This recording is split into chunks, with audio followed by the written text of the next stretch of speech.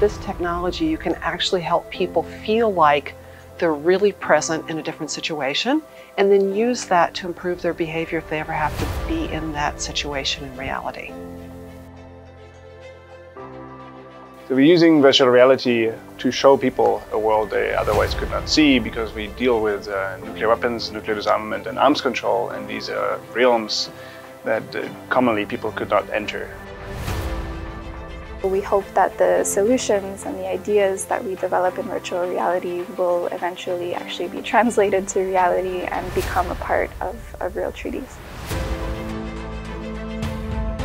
Using VR as a medium, we're working with filmmakers and artists to put together a documentary and hopefully create a space for new types of conversations and engaging a broader audience in these issues.